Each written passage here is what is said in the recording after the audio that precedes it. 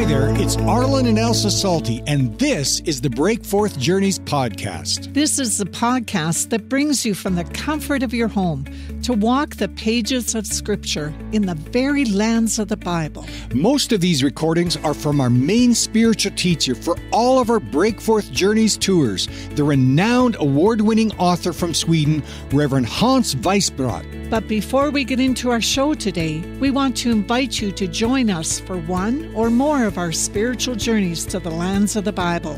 Every tour sells out, so please ask for your free brochures today at breakforthjourneys.com. Today, we want to highlight our next tour, Breakforth Israel and Jordan Next Level, in October 2021. We'll spend time at biblical sites in Israel, biblical sites in Jordan, as well as the jaw-dropping sites of Petra and Wadi Rum.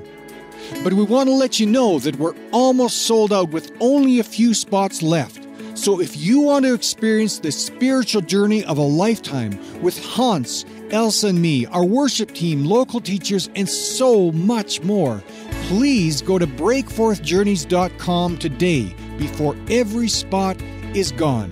Please don't delay. Okay, now let's get started with today's teaching from Hans. The last two chapters of the Bible let us look behind the veil into heaven. The prophecies show us that heaven is a real place that will surpass our wildest expectations. Join this session that will present heaven for you and answer many questions. Now, here's Hans. Heaven, our eternal future. One church father. I don't know how to pronounce his name in English, but I'll try. You say Ephraim? Ephraim the Syrian? An early church father. He said like this. Faith is to hear the tone from heaven. Faith is to hear the tone from heaven. Hope is to dance to that tone already here and now. Faith is to hear the tone from heaven. Hope is to dance to that tone already here and now. And let me just read Revelation chapter 21 from verse 1 to start off this session. John writes, a vision he saw when he got to glimpse into eternity. I read Revelation 21 from verse 1. Then I saw a new heaven and a new earth. For the first heaven and the first earth passed away, and there is no longer any sea. And I saw the holy city, New Jerusalem, coming down out of heaven from God, made ready as a bride, adorned for her husband. And I heard a loud voice from the throne saying, Behold, the tabernacle of God is among men, and he will dwell among them. And they shall be his people, and God himself will be among them. And he will wipe away every tear from their eyes, and there will no longer be any death. There will no longer be any mourning, or crying, or pain. The first things have passed away. And he who sits on the throne said, Behold, I am making all things new. And he said, Write, for these words are faithful and true. Let's pray. Holy Father, we just thank you so much for the eternal hope. We thank you so much that you are an eternal God. You transcend time, and you have created an eternal world. And we thank you so much that you have called us. You have invited us. You have promised us that we will have the great privilege to live in that world forever with you if we just accept Jesus Christ as our Savior. So thank you so much, Lord, for that hope. And Lord, just bless us as we today try to open the Bible, the scripture, your own word.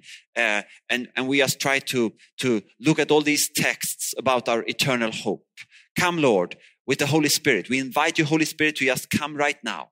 Even though it's early, even though we have listened to many blessed things throughout the whole weekend, even though we might be a little bit tired, Lord, just come with your Holy Spirit right now. On the 8th day, the first day, Sunday, the resurrection day, we pray, come with your Holy Spirit and just bless us today. That we pray to you, Father, in the name of your blessed Son, Jesus Christ, our Lord. Amen. Okay.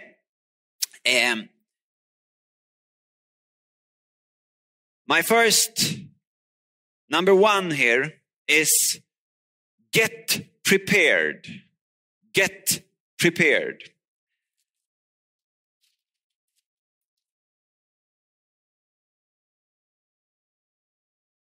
You know,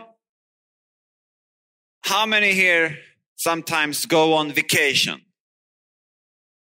And you know, most people, I guess lots of people here don't live in Edmonton, right?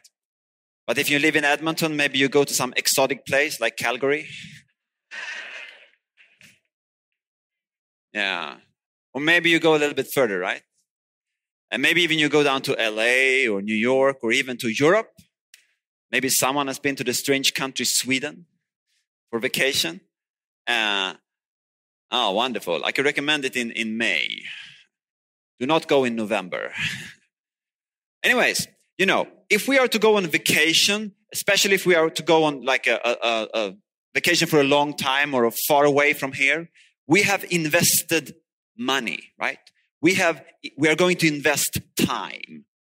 And therefore, we often buy some kind of, you say, leaflet, booklet, small book, to you know, read about the destination. So we are prepared, right? So we can adjust.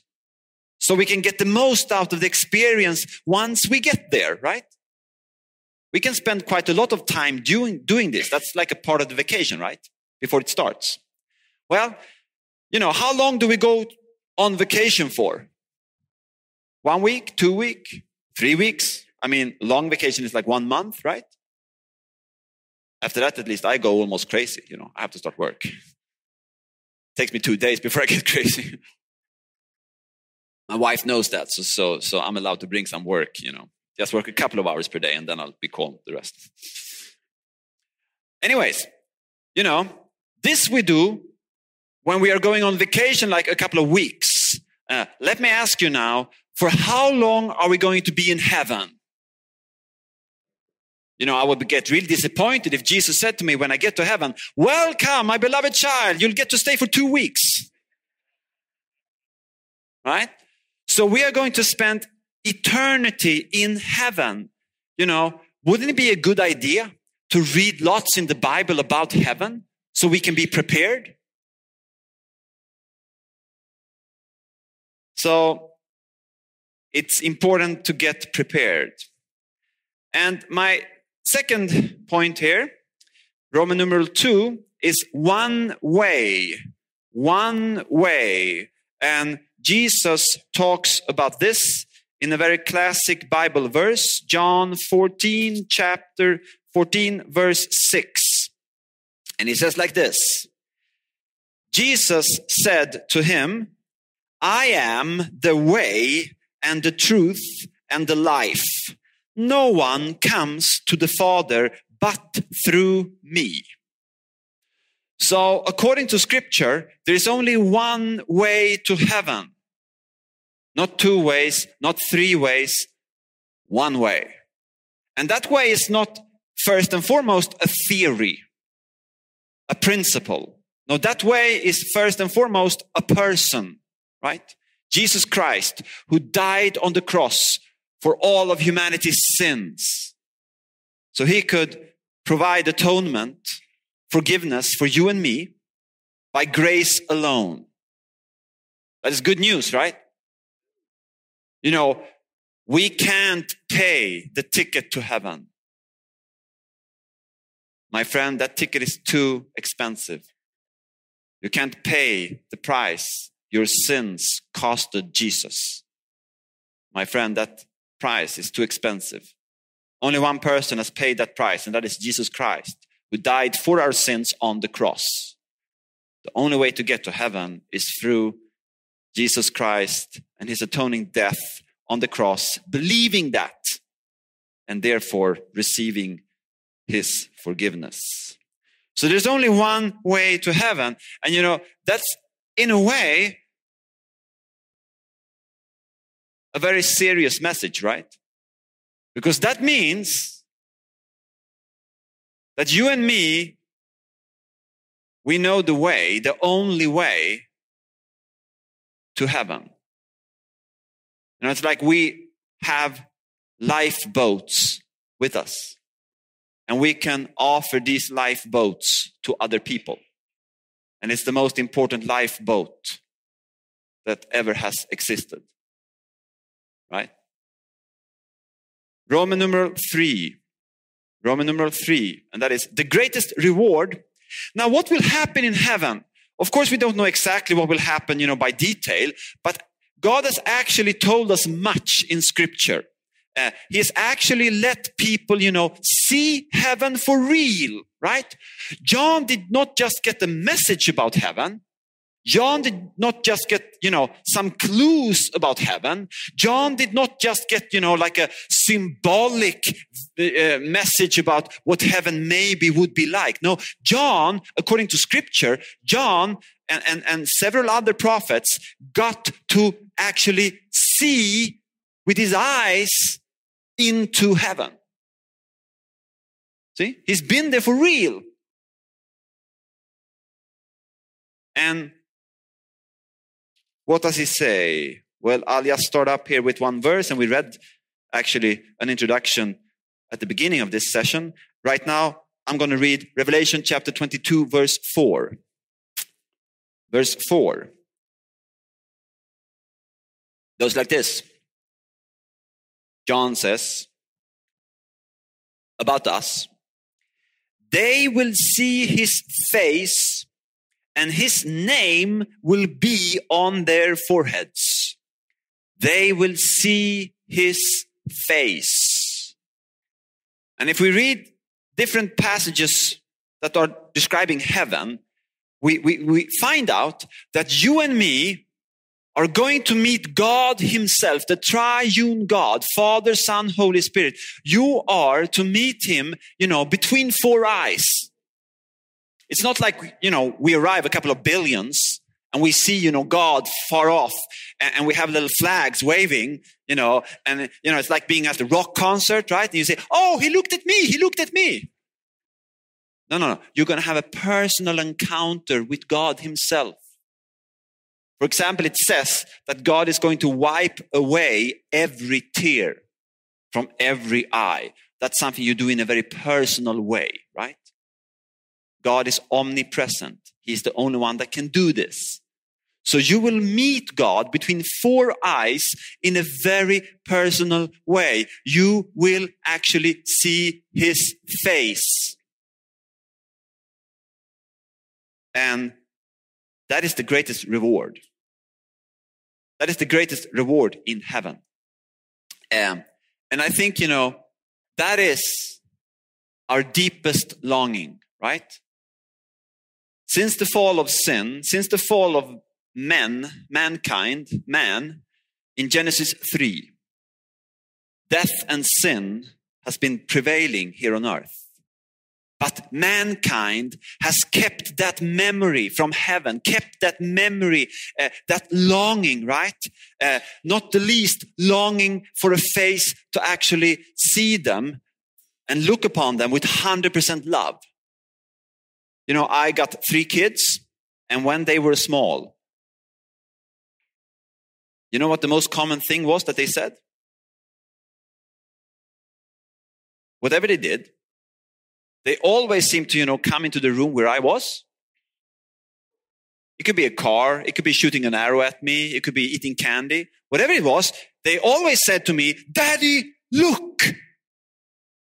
And, we do that too, but we don't do it. We do it in more subtle ways, right? We want somebody to see us with 100% love. In heaven, you're going to meet God. That will be the greatest reward, right? We will never understand God fully. And if I was to use one word to describe how I think it will be when we meet God, when we encounter the Almighty, the word would be more. More. M-O-R-E, more. I think he will be more holy, more loving, more fearful, more complex, more simple, more natural, more personal, more everything. More. And he will always continue to amaze us, even in heaven. You can't be bored in heaven. It's just impossible. Sometimes people have a very strange view about heaven. You know, they think like, either they think in a very abstract way. They think like this, well, what's heaven? It's spiritual. We're like spirits. So we're like some kind of spiritual, cloud of gas moving around in heaven. Other people think like, what's going to happen in heaven? Let's wait now. I'm sitting on a white cloud and I'm playing a harp and I'm singing a song to God. And we know there's no time in heaven in a sense, but still in our fantasy, we arrive in heaven 1,000 years later and I'm sitting on the same cloud, singing the same song. And I think like, oh, exciting. Not. But you can never be bored in heaven. You can never be bored in heaven. So the greatest reward is that you will meet God. He will transcend all your expectations. He will transcend all your expectations. And already God is with us, right? Through the Holy Spirit. So God is here. But in a sense, we are longing for that, encounter when we will see him with our physical eyes, never to leave him again. This moment is the most important moment in your entire existence. So the Lord tells you about this beforehand so you can prepare, so you can live according to his will, so you will be motivated. Next is 4. We shall all be changed. We shall all be changed or transformed. And I read 1 Corinthians chapter 15, verse 51. 1 Corinthians chapter 15, verse 51. Paul writes, and he writes like this.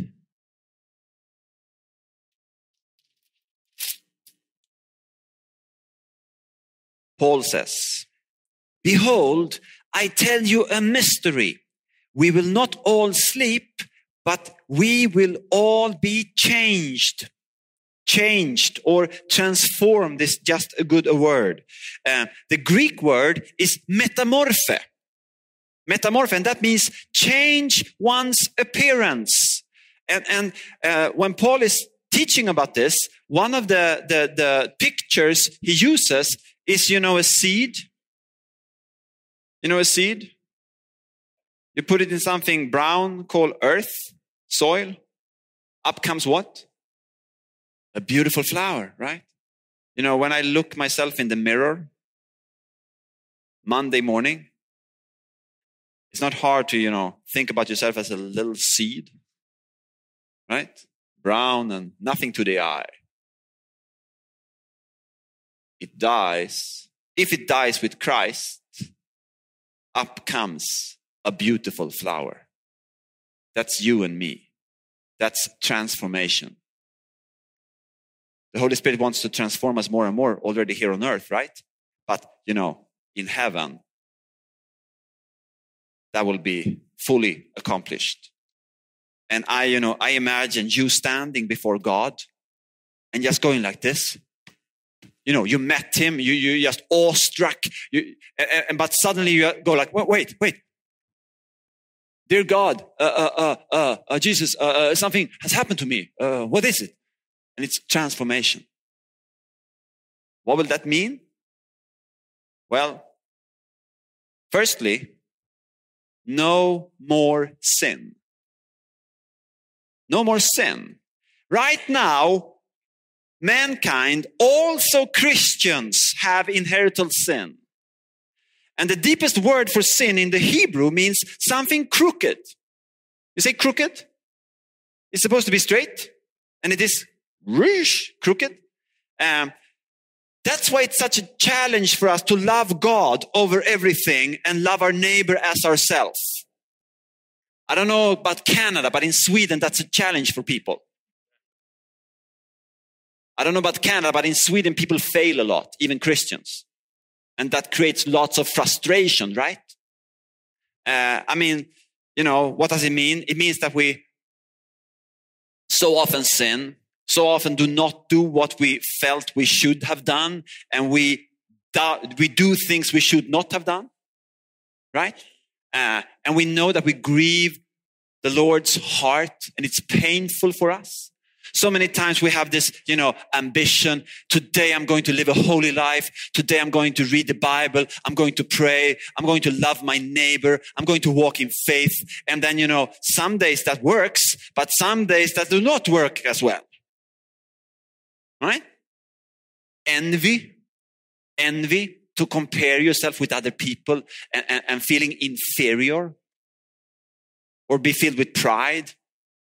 Right? Well, can you imagine in heaven?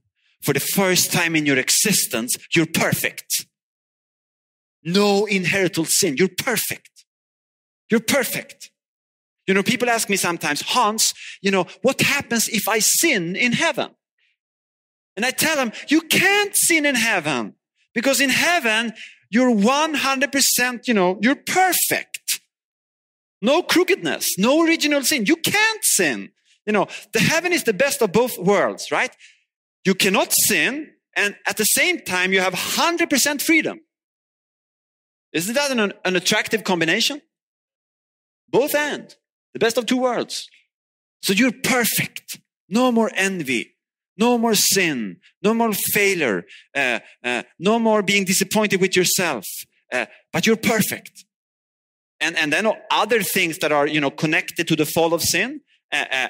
No more death. I'm 43.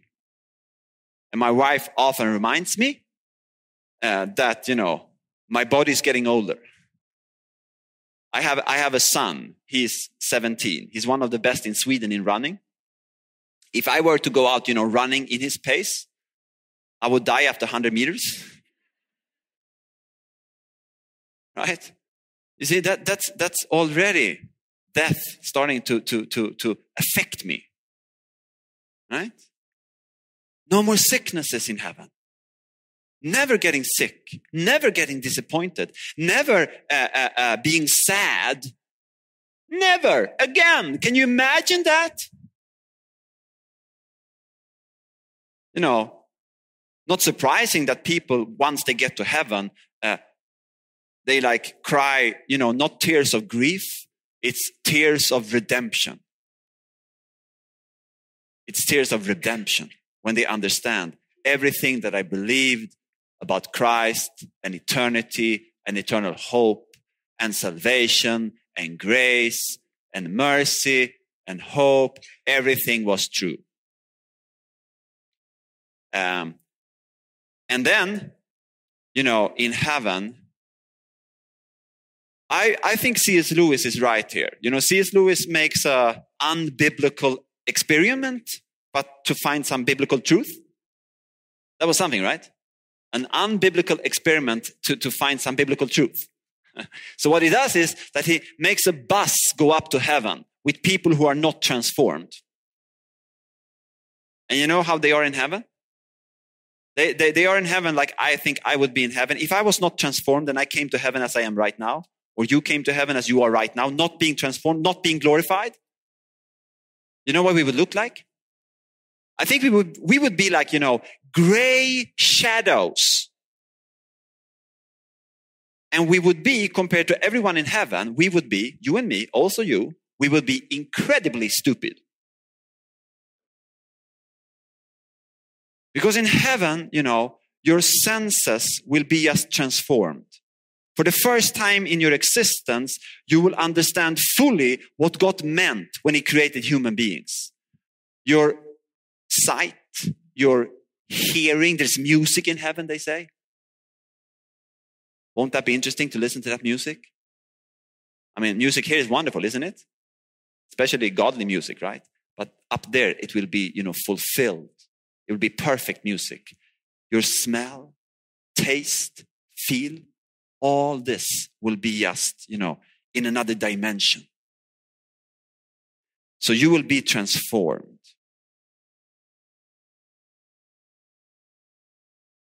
Does it start to, sound attractive to get to heaven? Okay, and we move on. Next thing. My next, Roman numeral 5, and I hope I say this correctly in English. You say bema, the bema. B-E-M-A. Bema.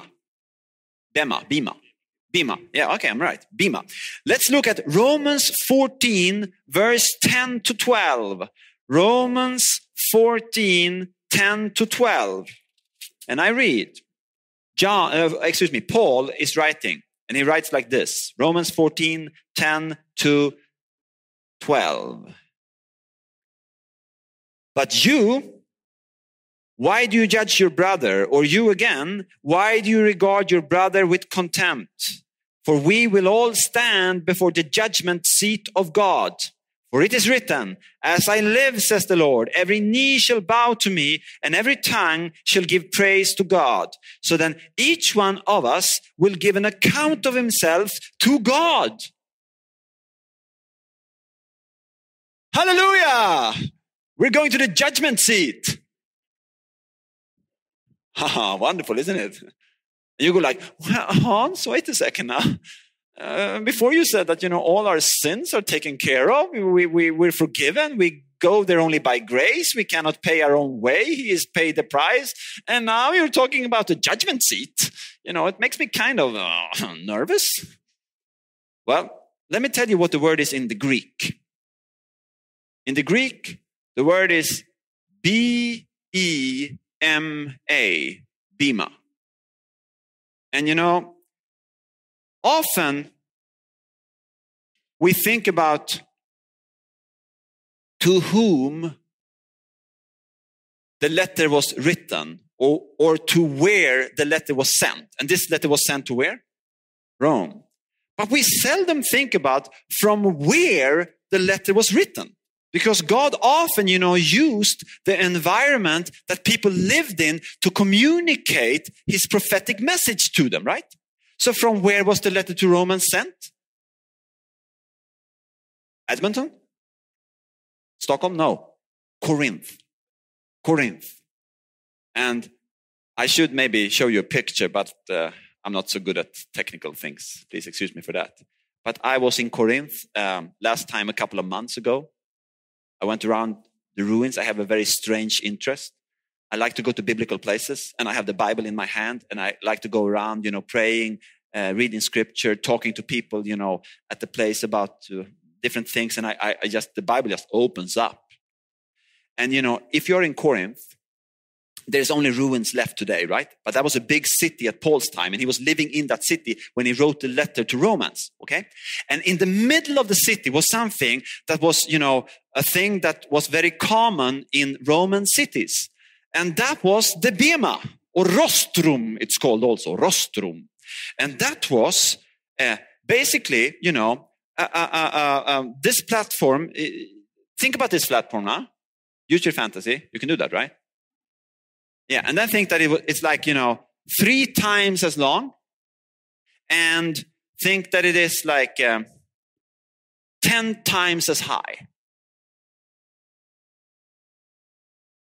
Up here. A big platform. A big stage it was. And on that stage, the mayor sat.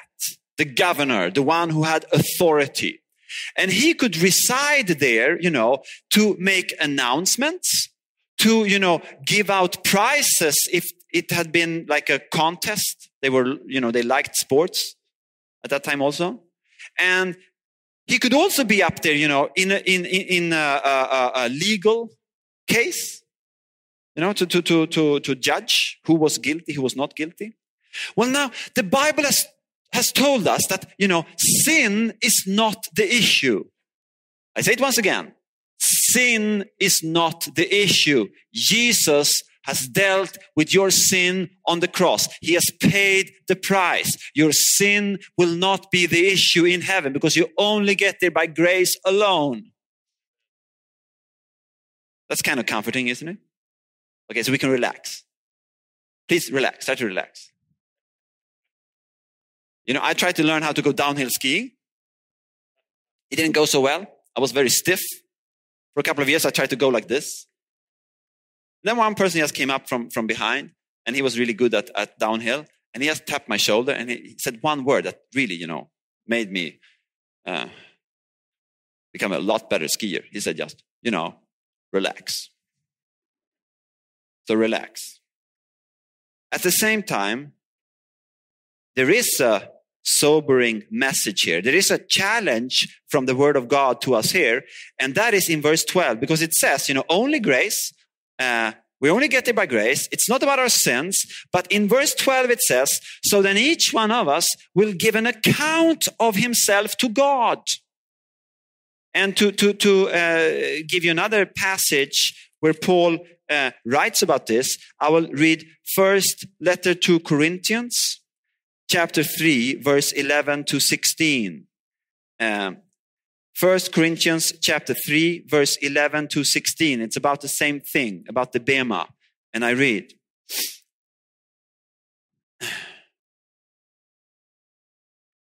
for no man can lay a foundation other than the one which is laid, which is Jesus Christ. So this is all about Christians, right? This is about people who have built on the only foundation that you can build on to get to eternity, and that is Jesus Christ, right? So now he's writing about Christians, and he goes on and he writes like this. Now, if any man builds on the foundation with gold, silver, precious stones, wood, hay, straw, each man's work will become evident, for the day will show it, because it is to be revealed with fire, and the fire itself will test the quality of each man's work. If any man's work, which he has built on it, remains, he will receive a reward. If any man's work is burned up, he will suffer loss. But he himself will be saved, yet so as through fire. Do you not know that you are the temple of God, and that the Spirit of God dwells in you? Of course, it would be a lot nicer not to read this verse. Just preach about heaven. But I think it's there in Scripture because you and I need to hear it. Because it's very natural. What would be the opposite? The opposite would be, we get to heaven and Jesus says, welcome my beloved child to heaven. And your life, we don't speak about that. Just go in. The wonderful thing is that he's not going to take up our sins because he's died for those on the cross. But listen, my friend, he will walk you through your life and you will get to see what kind of fruit your life bore. He will walk you through your life. Not the sins. They're gone. He took them on the cross. You can relax. But in another sense, he says, he will walk you through your life and you will see what kind of fruit your life bore. And he says this beforehand. Probably that is because he wants you to know that this morning. Right? And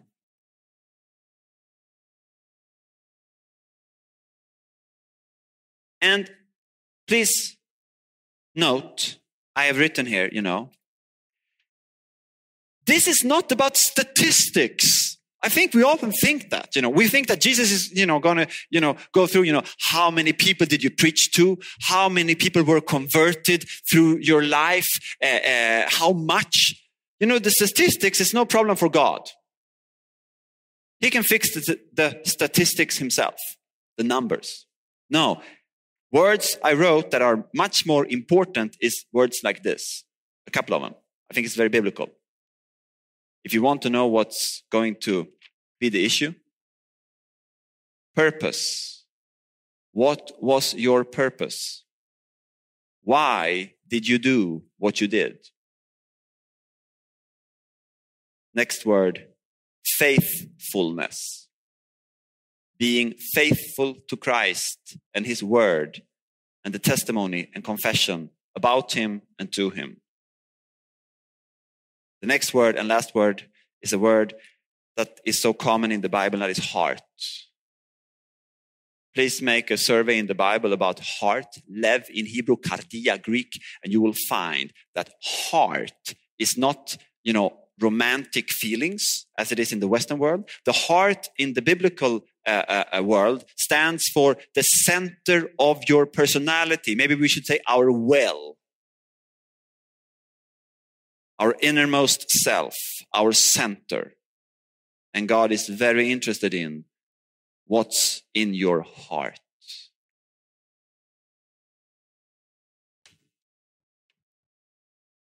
And just a quick little witness here from my life.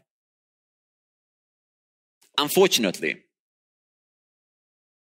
this is really, confessing my weaknesses, but I do it willingly, no problem. Unfortunately, inherited sin sits so deep in me that I needed to hear this message. When I heard this message, 1998, when I understood, everything is grace. Of course, no sins in heaven. I knew that one. But when I understood also that Jesus actually is going to evaluate my life, it was like, a wake-up call like nothing else.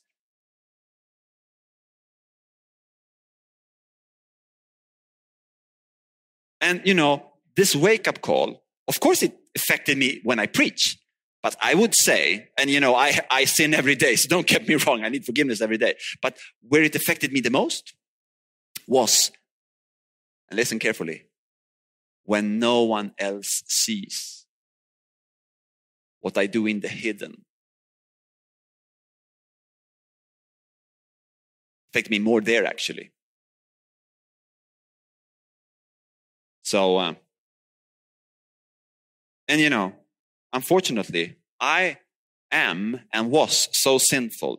One could think that, we don't need to hear that. We don't need to be better to receive a reward. All rewards are grace anyways, right? Rewards in heaven might be, a bigger potentiality to praise the Lord or whatever, It's not money, right? So, but we could think like, we don't need to hear about any reward. That's kind of carnal. Well, sorry,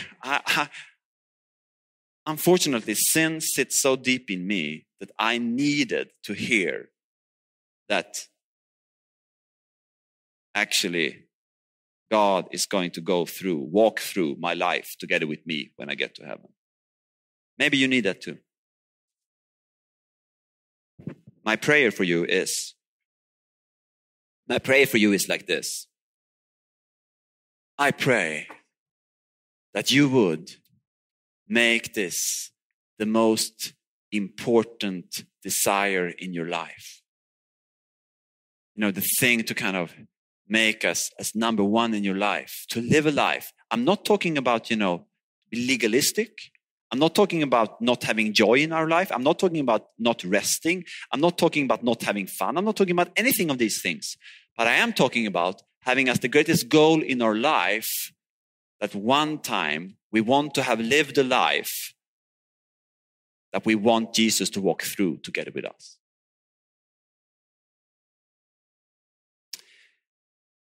Roman numeral 6.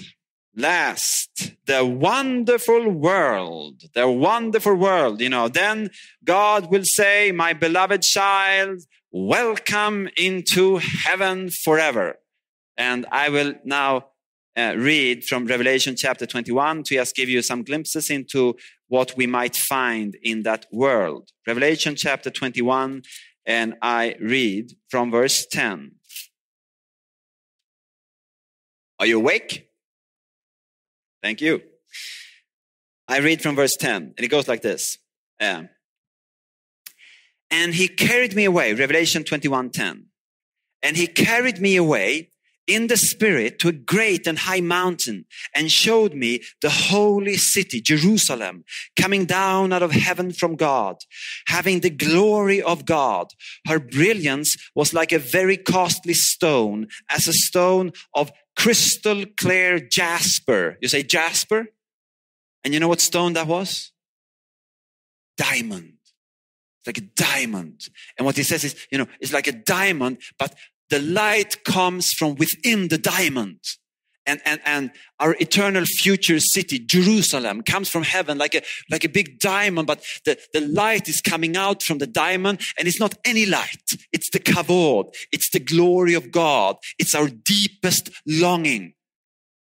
I don't know about you in Edmonton, but in Sweden, we are further up north than you guys. Lots of people in Sweden have darkness all day long through the winter. And when like March comes, like the first spring day when we really have sun and it gets a little bit warmer, you can see people coming out from their houses, going like, oh, like that. Light is our deepest longing. That's, from creation.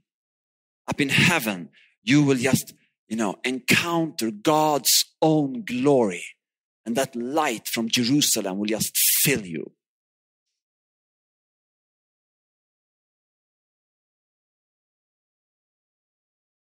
And I can also comment on another thing right away. Some people ask me like this, Hans, will we recognize each other in heaven? And I would say that it's biblical to say, in heaven is the first time you really will recognize each other. You know about the lost son, the so hard for the Swede to say, prodigal son? The prodigal son. You know about him? You know when he repented? You remember that story Jesus told? When he repented, what does it say in the Greek? It doesn't say he repented. It says, he came to himself. You see, the Holy Spirit wants you to be created to the one you were meant to be. And when inheritable sin goes, for the first time, you become 100% the person God from the beginning created you to be. So you will be, for the first time, 100% yourself. And this might sound like terror, but in heaven, it's the first time you will meet 100% me. Even more me than right now. You can have another corner in heaven. That's fine, but so you will be 100% yourself. And remember the Mount of Transfiguration? That's probably not Tabor. It's probably the Mount Hermon. You know the Mount Hermon, northern Israel? I've been walking up on the top of that mountain.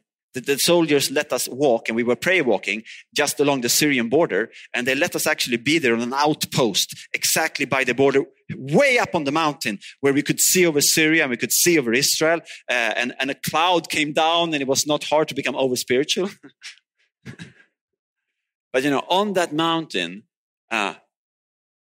Peter, James and John got to see Jesus transformed, right? That was the most important thing, of course. But they also got to encounter Moses and Elijah, right? And they did not say, we see two spiritual gas clouds, No, they said Moses and Elijah, they were more recognizable than ever. So in heaven, you will for sure recognize each other. And we have no inheritable sin. That means we won't hurt each other again. Isn't that painful today? That we can hurt each other, even, husband and wife, even parents and kids, even our best friends. Sometimes we can hurt each other, misunderstand each other and so on. That will never happen in heaven again. And in heaven, we can live like really intimately close to each other, but we won't hurt each other. So we have the best again of two worlds. We are intimately close to each other, but we won't hurt each other. And we will live together with God, together, 100% clean, pure, and it will be 100% love.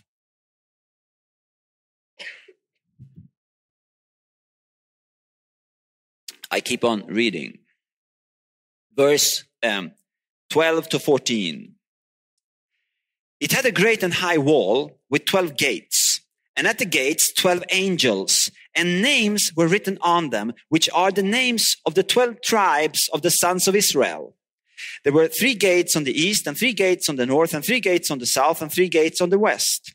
And the wall of the city had 12 foundation stones, and on them were the 12 names of the 12 apostles of the Lamb. So what you also can note here is very interesting, and it comes back again a little bit later in the text. It talks about how kings, we can even read that verse so we get it right away. Verse 24, Revelation 21, it says like this: the nations will walk by its light, and the kings of the earth will bring their glory into it. See? And we read about the names of the apostles, the names of the tribes of Israel. Firstly, you can note that even, both the apostles of the church and Israel have a continuation in heaven eternally. Right? In a very concrete way.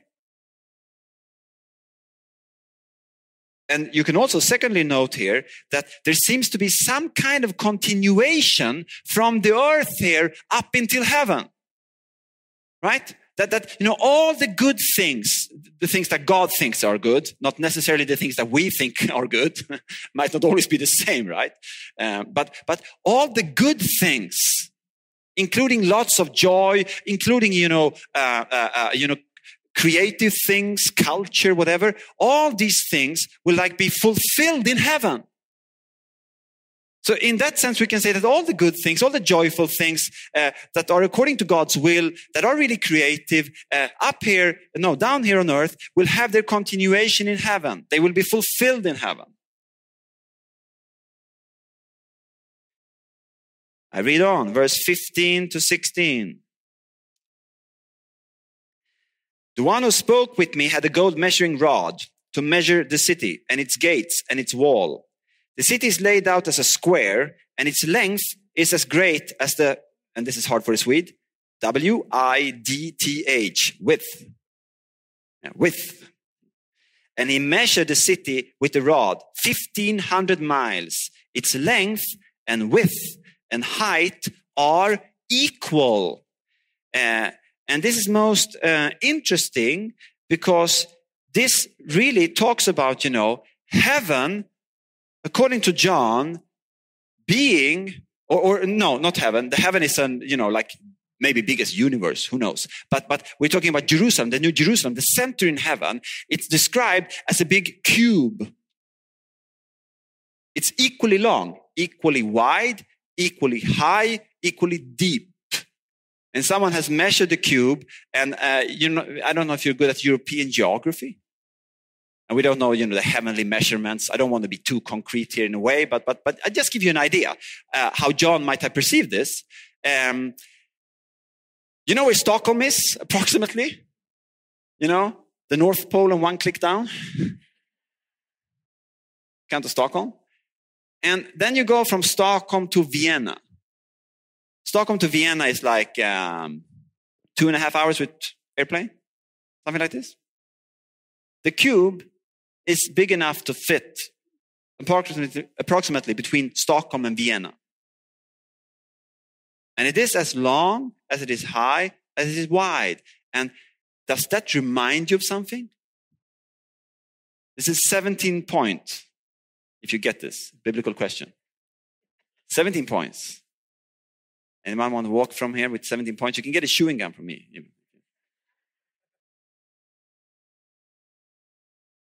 The love of Christ was a wonderful answer, and that will never be wrong. I will never say that's wrong. That's wonderful. It's like in Sunday school. Jesus is always the right answer. And so that's right. But the thing I was thinking about is, in Hebrew, Kodesh Kodashim, the holiest of the holy. The innermost room in the temple was in perfect harmony. It was as wide as it was high, as it was deep. And the same thing with heaven. Jerusalem is like the holiest of the holy, totally accessible for everybody living in heaven, extremely big, several dimensions, right? It's being high also. That's like at least 3-dimensional with God's glory in total harmony.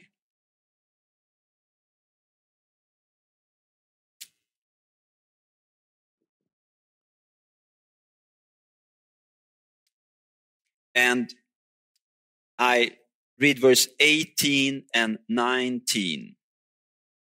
The material of the wall was jasper, and the city was pure gold, like clear glass. The foundation stones of the city wall were adorned with every kind of precious stone. The first foundation stone was jasper. The second, oh, this is so hard for a Swede, sapphire. The third, chalcedony. The fourth, emerald. Yeah, you know. And then it goes on. And let me just give you one here. You know, this tells us that there's color in heaven. Right?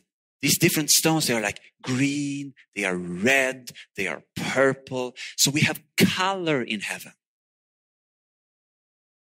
The heavenly world seems to be like more real than our world. More spiritual, but also more concrete.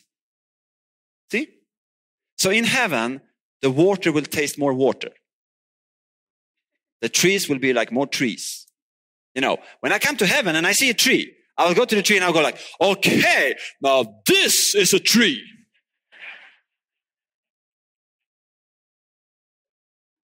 More concrete.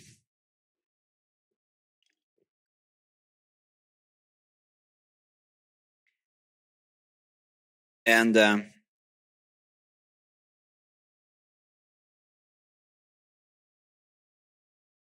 we have 8-9 minutes. Let's read from 22:1 till verse 5. That's the end of the vision. And this is the last verses in the vision John receives. From verse 6 and on, he concludes. It's also the word of God. It's 100% inspired. It's infallible. But the vision seeing into heaven is verse 1 to 5.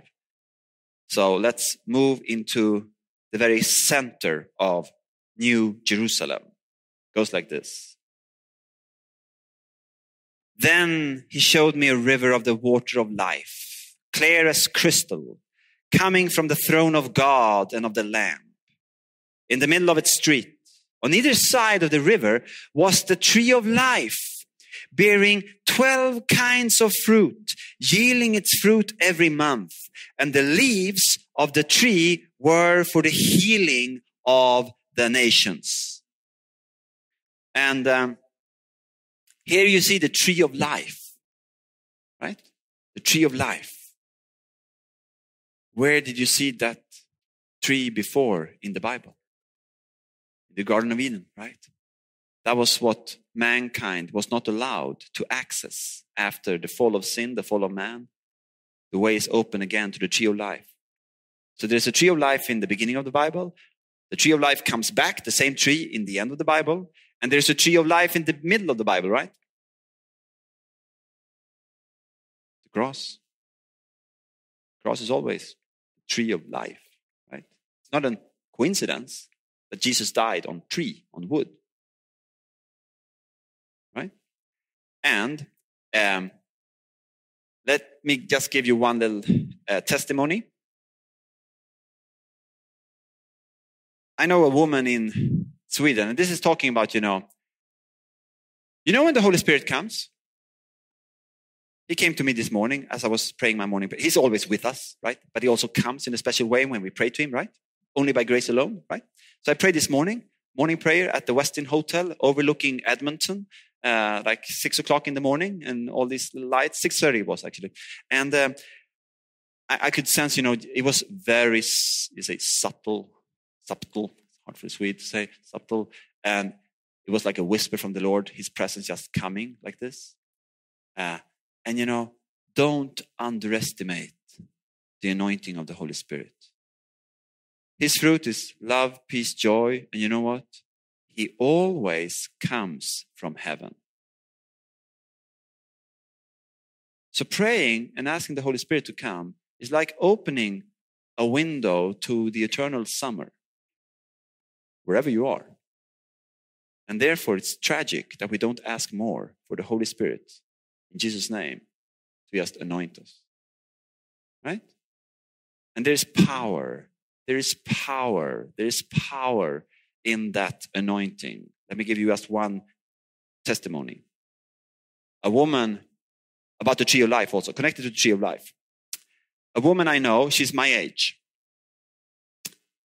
She's a colleague to my wife, actually, at her work. When she was 12,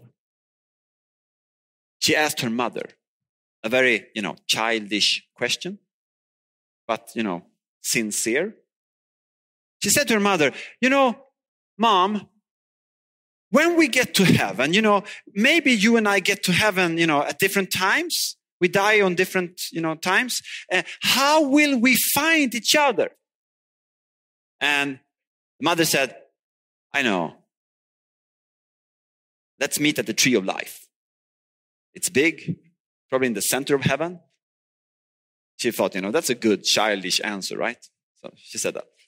And the daughter was, very pleased. Good, concrete answer, right? For a 12-year-old. Perfect. Then life went on. I told you she's as old as me right now.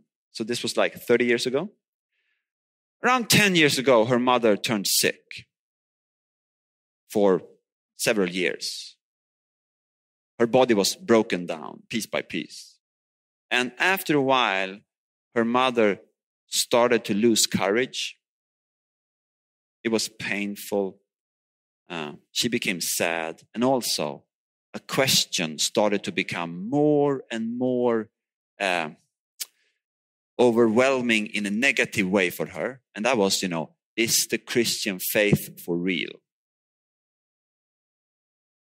I think that's a question many people ask from time to time, especially when they encounter death or sickness. Then came one evening, her mother had become more and more saddened, grieved. And they were sitting in her room in the hospital talking. And this was actually going to be the last night of her life. But they did not know that. Not the daughter, not the mother, they didn't know that. But they were sitting there talking. And, the mother was sad in kind of a negative way. Almost bitter. And she had lost hope. Not lost her faith, not her saving faith, but, struggling with hope. Suddenly, her daughter remembered that conversation that they had when she was 12 years old. And she could sense, it was the Holy Spirit reminding her. So she said to her mother in an anointed way, because the presence of God was starting to come. And she said to her mother, Mom, you should not be afraid. Remember what we said when I was 12 years old? We'll meet at the tree of life. And it was like a window of heaven just opened in. Totally illogic, right? But it happened because heaven is for real. Do you believe that? We're talking about the reality here. Heaven is real. Holy Spirit always anoints us, comes to us from heaven. So ask for it more. And the Holy Spirit just came in and, her mother, it was like, that often happens when I pray for people and when the Holy Spirit comes to me and I receive prayer or whatever, that often happens when the Holy Spirit comes. You can see it like it's like, oh, it's like power, right? God's helium, right? Coming in, it's like, anyways, so they had this wonderful talk the last evening of her life, and they talked about life, and it was like an atmosphere of thankfulness, of gratitude, both of them. And they were talking, and they were crying, and they were laughing, and they were hugging, and they were doing all these things. And after that, late in the evening, and her mother usually only could be up 10 minutes, 15 minutes or something like that, I guess. At that, they were sitting for a long time. And then the daughter said, they said bye. And they didn't know it was for until eternity, but that was what it was. Then she went home, and in the morning they called from the hospital saying that your mother is dead. She had gone home. So,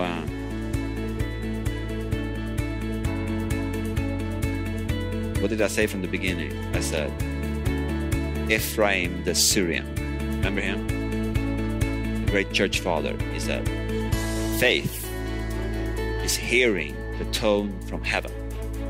Hope is to dance to that music already here and now.